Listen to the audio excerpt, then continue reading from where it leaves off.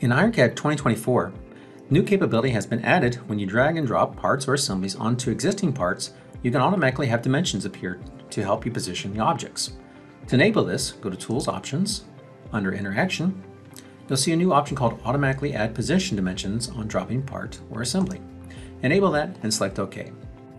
For innovative parts, when you drag and drop new elements out, for example, when we drop our yellow object out here, notice that it'll automatically create two dimensions. This uses the anchor of your dropping part and refers to the nearest edges on the part that it lands on and creates dimensions. You can edit these dimensions or move these dimensions. For example, we can just drag one of these dimensions over to maybe this point here to edit its location or its reference location. If you want to edit one, you can double click to edit one, or right click and edit one, or edit all to enter values to position this object. For example, you want to position this both at 0 to apply that to the new location. You can repeat this for all your parts when you drag and drop out, and you simply move your annotations to a new location, edit your values to quickly position them in space. So this is a very handy feature using your existing parts and your anchor locations to add dimensions to position your parts.